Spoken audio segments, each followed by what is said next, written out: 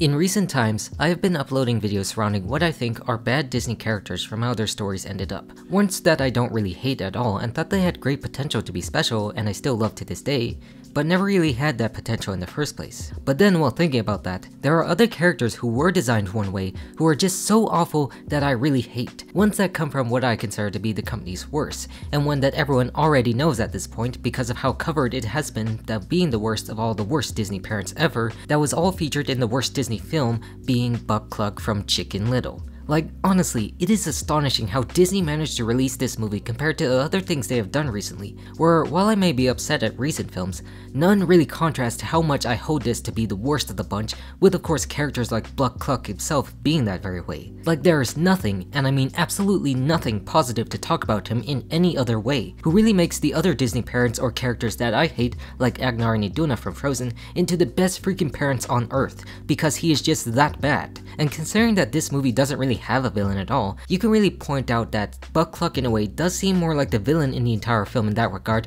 rather than just a regular Disney parent who loves his own son. But the reason why I wanted to title this video as the worst Disney character ever rather than just the worst Disney father or Disney parent is because that is the simple truth that stands against what most of the studio is known for the values of those who encourage us, especially parents, where he constantly berates and puts those things down to his own son in Chicken Little. And we know that he does apologize later for his actions in the film, but his actions do carry the weight for most of the story, and it's not really justified enough to forgive him for how bad Chicken Little is as a character, where fortunately enough for you and me, I will not be spending a whole lot of time about talking about him because it's just not worth the effort and so many people will probably explain a lot more, but still will explain his pathetic attitude that Disney had rightfully forgotten, in the case back in 2020 when their official Twitter account tweeted that family is there for you with Buck front and center, which was honestly very stupid and proved that whoever made that tweet did not watch the film Chicken Little, which I honestly don't blame them for doing that since most times Disney doesn't acknowledge their failures at the box office either in most good or bad cases, unless counting recently with Wish and Once Upon a Studio where they did celebrate them as part of 100 years. Because if you created something that you could be regarded as your worst possible work by a lot of people,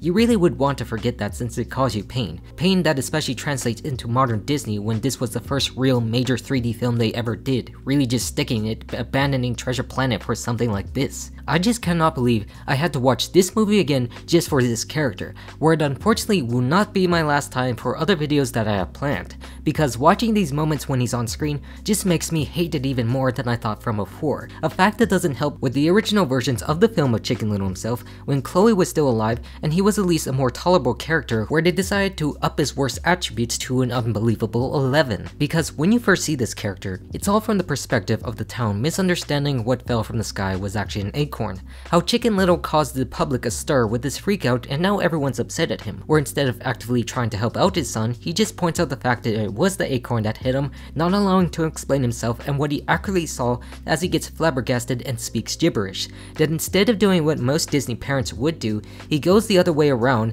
because they decide to write the mom out of the story as seen by the shallow beginning, and the fact that Chicken Little was supposed to be a girl amidst other things that I remember would have been 10 times better than anything we got in this film. Remember, in this video, I will be sharing tons of information of both past and future Disney parents regarding this guy because it really does make him stand out as the worst, where at the very least in Wish, Asha's father at least had a positive impact in that story despite not even being a character at all. Because when you think about the beginning of a Disney film, the parents are usually there in the positive figure in a child's life before they go away. Yes, some are angry at the beginning like George Darling, but he just wants his children to grow up in this instance, where the others like Tiana's father and what we know of Mufasa tell important lessons about love and carrying that over when they become older into the heroes that we all love. With this one just decides to throw all of that into the trash, where it's better to have Buck Cluck here just feel embarrassed at this apparent mistake. No! Quiet, son, this is embarrassing enough already. What a character, ladies and gentlemen, just probably the best ever designed. And of course, to show some sort of consistency that this film has, it doesn't actually stop there, where we jump a year later with a movie about Chicken Little coming out soon where he gets embarrassed by that fact.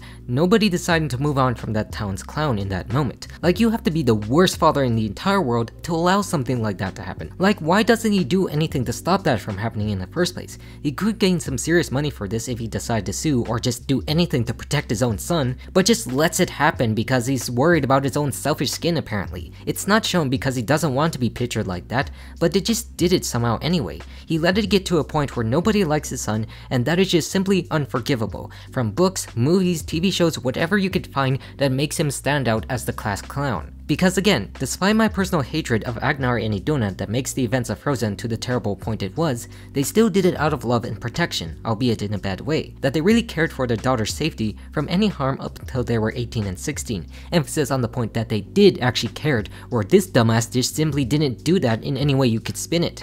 Because he tells his own son here to lay low and never ever to show his own face in the public ever again unless he wants more humiliation that I caused too. Remember, lay low.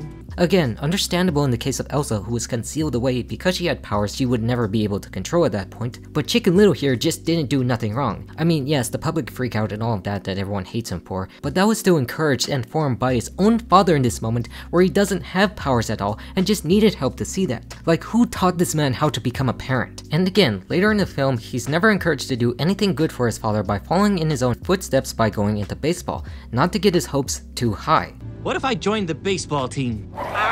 Just please try not to get your hopes too high. At this point, I'm just beginning to think he should have been adopted. It's better than this clown could ever do for a father. It's just insane to even have this, because when you think of the overall film, it just moves into one arc of the story to the next, embarrassed at all at any fact that could help, anything that could come from his own parenting, because that's not what Disney stories usually do. It's all about his reputation that matters in this regard, rather than being a good father or a good person at all, because people also hate him, to be honest. Where even though others like King Triton did not want Arrow to have her dream come true to visit the surface and was angry at her, that was all done from the supportive perspective of love, because he thought humans were very dangerous creatures, wanting her to be safe and achieving her other desires down here as they were well respected under the sea. Where again, you don't have such an advantage of being a mermaid or having ice powers that you can justify your acts because it's not there. It's all done by your own actions, where it's just you and your son, and it's up to you to actually have a sustainable family, and you're not doing that at all. And you only do it when he actually wins, still worried at the beginning of what could happen if he loses, because that would put the cherry on top of the horrendous cake of being humiliated, where you instead love when something good happens but stay away if something bad happens. Like just how that alien ship appeared but then disappeared the moment he wants the town to see it too,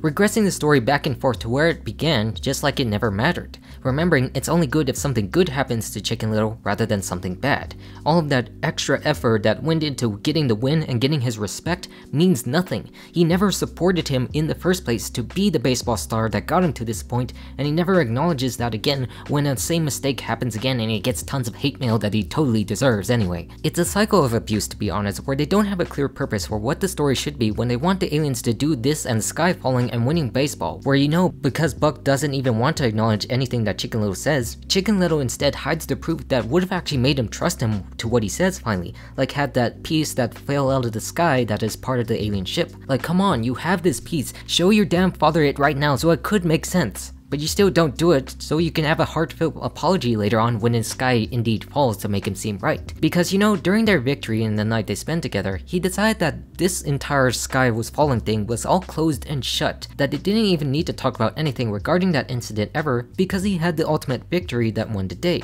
That we don't need to reconcile because this character is just far above from doing just that. Remember, it's not just the fact that he's a bad parent, but the fact he's a bad overall figure for the entire town trying to clean up his own mistakes to be put on to his own son. That he is a main character from beginning to end in that regard, just being there, and doesn't really do much except miss the fact that his wife is dead and could have done a better job of parenting, as he always says. You're just stupid, man. You have no idea what the hell you're doing in your life, and you're just making things worse instead of actually answering the problems right then and there. You have the opportunity, use it, but you don't. And the fact that we should accept your apology later when everything he says is happening because you're a bad parent is just honestly so appalling and so unforgivable. This should not happen just because the sky is literally falling and making everything he says come true. That is not the moment you should be doing it. Even though it's nice to know that he owns up for his own mistakes, apologizing to him and actually telling that he loves his son, it still should not have happened this late in the game when civilization is collapsing before their eyes, considering the moment earlier in the film when they actually won. That he proved himself himself winning the baseball game just like his father did so that they could have some closure just like he said, enough to apologize for such mistakes early on. This movie is just so frustrating to watch with how embarrassing it is from beginning to end, and now having a comedic supportive dad who caused destruction in his own wake. I'm a horrible father. No, I am. Like honestly, should they even ever forgive him based on the fact that they were chasing down the Littles while they got vaporized before returning? Because I sure wouldn't, even if Chicken Little was proven right just to solidify his own selfish desires that the film created. And oh yes, making jokes that he is a horrible father too.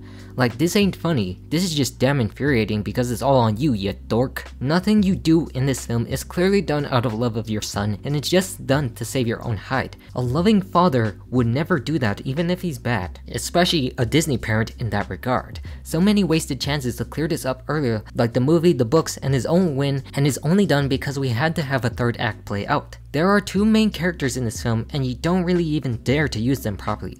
The film doesn't even know what studio it is from at this point. Like, how is this a Disney movie? How is this a Disney movie? There's just no way that this came from the same company that made Beauty and the Beast and The Lion King just about a decade before this one was even released. That doesn't even make sense. It's illogical, because those stories had better parents and guides, where this one just seems like a thankless parody that's aged badly in the years that followed, including the 3D films that Disney has released recently. Like, no matter what you say, everything that has come out, those films are actually 10 times better than what this entire movie really was. But alas, I have to pull myself back because this video is about Buck Cluck and the mistakes of his own character.